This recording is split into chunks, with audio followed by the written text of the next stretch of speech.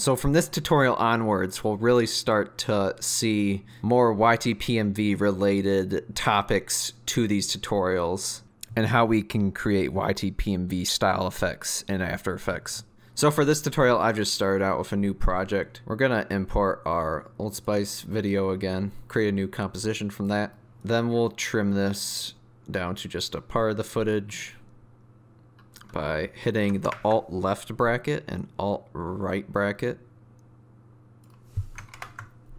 Then we'll also create a pre-comp from this footage by hitting Control Shift C, clicking on Move All Attributes and hitting OK. And now we just have that pre-comp created with just that section of footage. And we'll just drag that footage all the way to the beginning of our main comp here. We can hold Shift to snap it to the edges, so we can get it directly at the beginning. So now let's start talking about effects. And if we come over to the Effects and Presets panel here, which if you don't have, you can go to Window, Effects and Presets. You'll see all these effects we have to choose from. So let's add something simple like brightness and contrast. If we come to color correction, we'll have that effect right here, brightness and contrast. We can drag that onto our footage by just dragging and dropping it. That'll open the effect controls panel over here. If for some reason you don't see this panel as well, go to the window, and then below composition near the bottom here, you'll see effect controls. Just click on that one. And in here, we'll see our options for the effect. We can mess with these. We can also enable and disable the effect by clicking on this effects icon up here. Let's add another effect to this. Let's add color balance to it. So another way you can add an effect is just by double clicking on it, and that will apply it to your selected layer. Just as a reminder, all these panels are dockable and draggable to other areas. So let's just say we wanted to snap it to the side here so we can still see our project panel. We can do that. In this effects panel, we can also collapse these effects so they take up less space. So if we added a lot of effects, that could be useful for just seeing the one we want to see. These effect parameters we can also see if we come to the layer in our timeline here, clicking on the effects drop down, and we can see all those parameters here. If we wanted to animate one of these effects, we can just click on the stopwatch for it. That'll create a keyframe. We can change the value of this, play that back. And of course we can even change the easing of these if we want to, hitting F9, going to the graph editor. The same stuff as any other keyframes you interact with.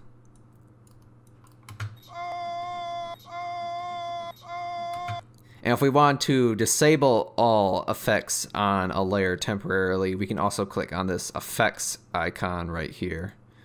And that'll just disable all the effects we have applied to the layer.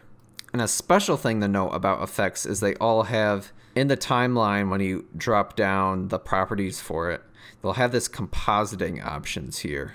Right now you'll just see it has effect opacity and nothing else. If we turn down the effect opacity, of course that'll just turn down how much the effect is used. But if we added, let's say, a mask to this by hitting the G key to enable our pen tool, let's just do a quick rough mask here. We can then click on this plus icon right here for compositing options, and by default it'll reference the first mask we have. And what you'll see is that effect is now only applied to the mask we've created. So in our masks here, you'll see this is the part we masked out. Let's just change this effect properties a little bit. You can clearly see that the color balance effect is now only applied to the area within that mask.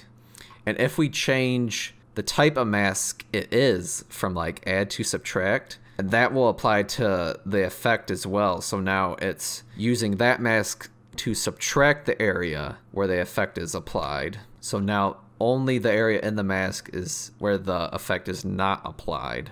So that's a little more advanced, but I just figured I'd throw it in now because a lot of people I don't think know about that, and it's a really useful feature to have. So we'll just click on the minus button here to remove that, and we'll also delete the mask as well. So now we know how to add effects in how to play around with the parameters of them, how to animate them. So we're just going to delete all the effects we have right now. And so really quickly now, I'm going to show you a practical way of how to use these effects to build up another effect. And so this effect you probably have seen throughout quite a few YTPMVs, and I'm going to explain how to do that now. So in our effects and presets panel, we can also search for effects in here. So I'll just type in motion tile, add that to our layer. And so what this first effect will do is it will expand our footage out by tiling it. So what do I mean by that? So if I just drag this layer so I can see the boundaries of it, if I increase the output width on motion tile, you can see that then tiles the layer beyond its boundary point. So if I just reset the transform position of this, we'll set this to 300 for output width. Come back to our effects and presets panel. We'll type in offset here. Add that. And so now what offset is going to do is it's going to offset the layer, but in a infinite tiling way as well. And so you may be wondering why I'm tiling it twice, but you'll see in just a second. So we'll just undo that, make sure that's the default value. We'll now type in transform here, add the transform effect. This transform effect has essentially all the same properties as this, but just as its own effect. So now we're gonna change the scale of this. We're gonna type in /3 to divide the scale by 3.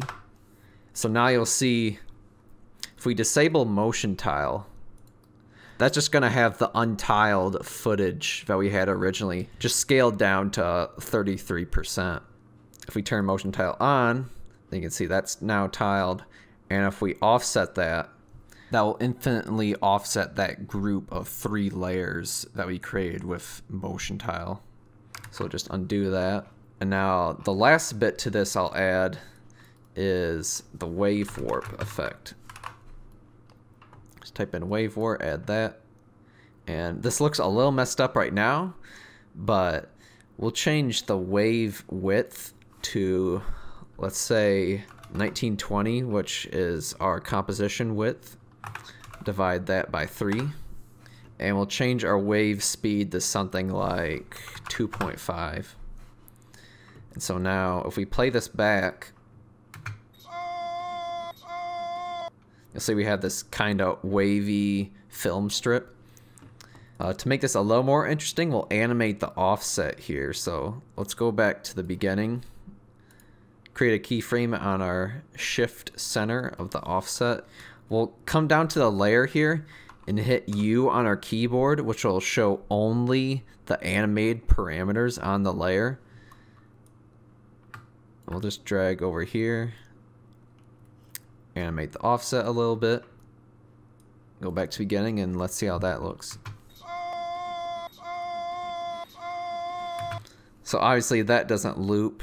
If we wanted it to loop, we would change this back to its default value of 960, and then we would just say plus 1920. You see that looks like nothing's changed, but that also means it should loop perfectly. We will have to nudge actually this keyframe over 1 frame so that when it reaches that frame there, the end of our work area, it actually won't display that frame, but it will loop back to this frame. So you'll see when I play this back.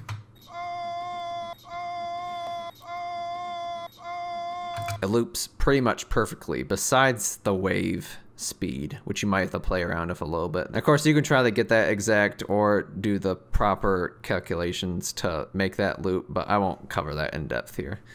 But as you can see, we started from just this footage with no effects applied to it. Added motion tile, offset, transform, wave warp, and we built up our way to this effect with just 1 layer and 4 effects.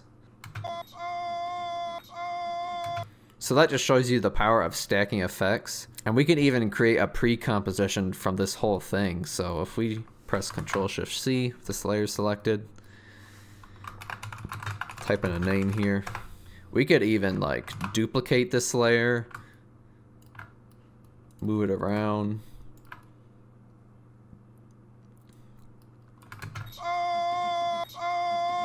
And we could even add more effects on top of this. So let's just say we wanted to add like a drop shadow to these. Increase that a little bit. Give it some softness. We'll copy that effect. Add to the other layer. And there you go. You can see just how powerful these effects can be used and how the pre-comps can interact with these to make this even more complex. And it just opens so many possibilities of what you can do with this kind of stuff. So effects is really the heart of After Effects, and there's tons of these effects in here. So my personal recommendation would be play around with these effects.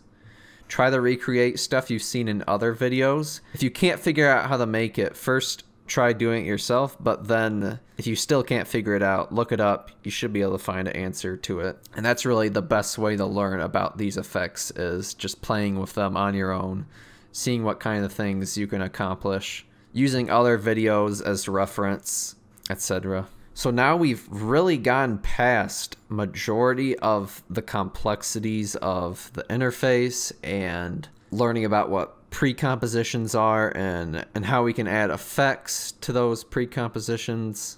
So now really all there is to talk about is just the other types of layers there are in After Effects. A little bit more about what these layer switches do over here. And then we can just talk about how to render out our video of After Effects. And then finally I'll cover an example of my workflow for creating a YTPMV. And in that workflow, we'll be able to see how everything we've learned so far is used in a real typical scenario.